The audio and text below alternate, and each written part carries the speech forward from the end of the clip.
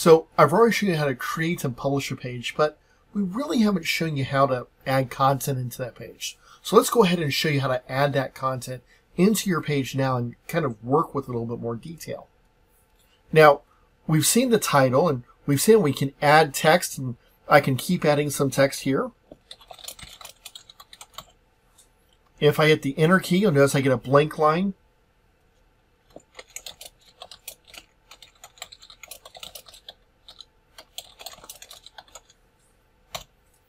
And I even get my spell check built in here. Now, all of these are just plain paragraph tag. If I were to save this and view this online, I would view an HTML paragraph tag. But there's other things I can do. Notice if I click inside a page and highlight it, that I get this menu and I can choose to make something bold, or I can make something italicized, or even add a link.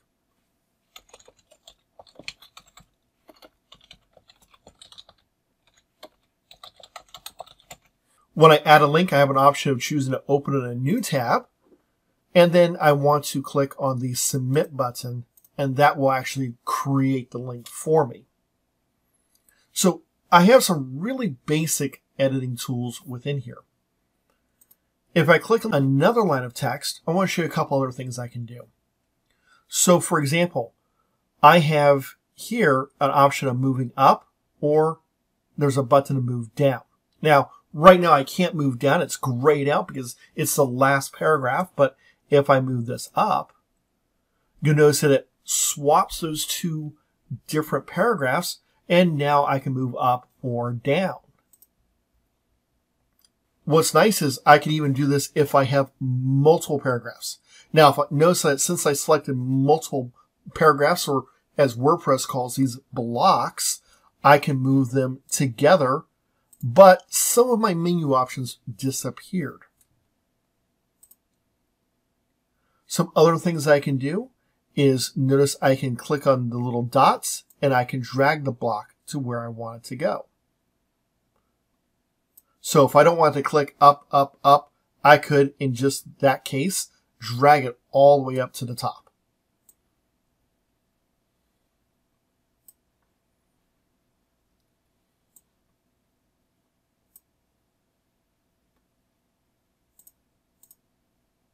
On the far left-hand side, you'll know the paragraph symbol. Now, this is kind of an English symbol, so you might not have recognized it, but if you put your mouse cursor over it, you can see that allows you to change the block or style.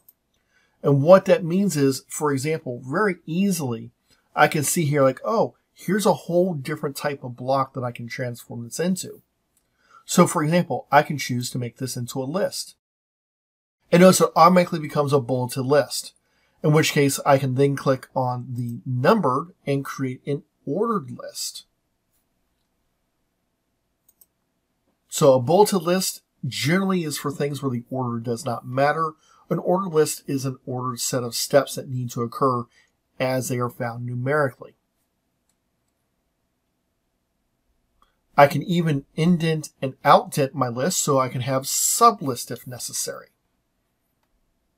But I can continue to change this. I'm not stuck with only one change. So for example, I can make this into a heading. Your heading is very similar to your page headings. Your page heading is going to be an H1 tag typically, so we automatically show this as an H2 or a subheading 2. I can click on that H2 and I can force it to be an H1, or I can make it a lower level. So I could have multiple lines of text with headings and subheadings and then subheadings. Now, typically speaking, you're not going to have like an H3 without having an H2. That's just good practice. Some of these are a little less known. For example, a pull quote, which is generally a little bit longer quote or a quote that you want to stand out in comparison to a regular quote, which is going to be not pulled apart aside, but you still want to write a citation for it. Notice you have an option there for a citation. And I'm going to switch this back to paragraph real quick. Now, when I add a new block, over on my right-hand side, I have an option here. This lets me say, well, what type of block do I want to have? And these are the most common ones that you'll see. However, if you notice, I can choose Browse All. On my left-hand side, I get a large different type of blocks. So I get some text blocks where I can add, for example, code if I'm doing a technical type of website, or quotes, or verses, like a poetry type of verse. I can add media such as, for example, embed an audio player, or an image, or a gallery, which is a collection of images. I can even add, for example, a video. Now you might say, well, what type of video would I have? Well, I could then upload a video, and it needs to be an MP4 video. I can go to my media library, which we'll look at in more detail a little bit, or I can insert from a URL. Now, if I don't like this particular block, I realize I made a mistake in adding it, I'm going to click on these little three dots here, and I'm going to choose to remove my block. Now, some blocks you can add, and it's a smart block. So, for example, if I post, in my case, I just posted the URL to YouTube, notice that it said, oh, wait a second, you don't want just the URL to the YouTube video. Let me go ahead and add this block for you. And it created an embedded video to YouTube. So I can do this with any YouTube video I want, so it displays it as long as the video is enabled to be embedded inside of a web page. By default on YouTube, the videos are. You have to turn that feature off. While here, notice that I can write a small caption about this video. I have a few other options I can pick if I want. Or I can come over here to my far right-hand side and see my block text editor. Notice that I can do things like, for example, add CSS. And what's going to show up here that I can change and modify is going to be dependent upon the type of block that I have.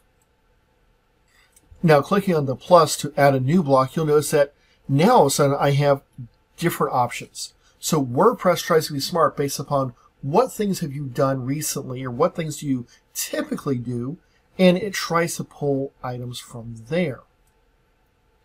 I can do a search, so I can say, for example, image. And I'm going to choose this image here. And insert from a URL and paste the URL that I found. And you notice that the image comes up. So I didn't have to pull it into my media library. What I wanted to show was over here in my block editor, I can choose different styles like the default or rounded. And notice how it creates a rounded image for me. I can set a default style here. So how is it normally going to come up? If you don't set one, it goes to default, or in this case, it has the option of being rounded. I have the ability to add alternative text or alt text, which is used to describe the purpose and reason for having this image. By default, I have the image sizes, but I can also reset this. I want this only to be 50% of my normal size, or 25%. Or maybe I want it to be the full size. Additional CSS classes, if I have those, as well as a title attribute. Now, title attribute is usually what happens if you put your mouse cursor over the image, what will it show? So I have a lot of different content ideas and abilities with my tags. Some of them are going to be immediately accessible via this top menu here that you can see. Sometimes I'll need to click to have additional properties set up and use them there. And sometimes I'll need to use my property panel on my far right hand side. Additionally, I can come over to my top left near my WordPress logo and click the Add Block icon and choose a wide variety of different elements that are here. Now, in reality, this actually is not all of my different blocks that I can add. You might say, well, how could this not be all of them? There are so many. Well, Because new content becomes shareable, new content types are available, you can use plugins if something is not listed in the blocks as it is. Now, a large number of items are available. We can add things from Reddit to Scribe to Kickstarter, etc. all very easily. But I can add additional items via plugins if those become available that way. So I have a lot of flexibility with how I'm going to add my content one block at a time. The really nice thing about this is when we go to create post, we're going to use the exact same block editor. So if you've learned it for pages, you've learned it for post. If you've learned it for post, you know how it works in pages, and it's very easy to navigate and use WordPress in that manner.